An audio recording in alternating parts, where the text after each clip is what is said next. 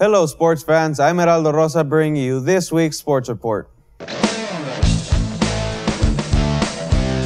was a packed house at the Gladiator Arena as the mighty Gladiator football team played an amazing first home game against the Lobos from Palmview this past Friday.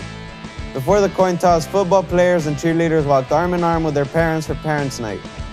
The game would eventually be called a tie due to bad weather conditions. However, the boys played well.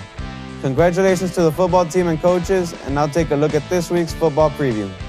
Changing gears, the Lady Gladiator volleyball team played against the Sherryland Rattlers on Tuesday, September 23rd. The girls played their hearts out but ended up coming short of the win by losing in 5.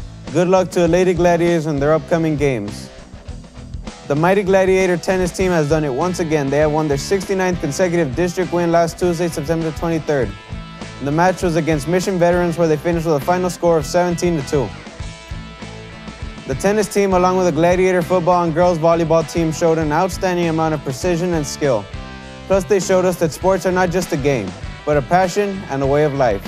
Congratulations to all sports teams and coaches.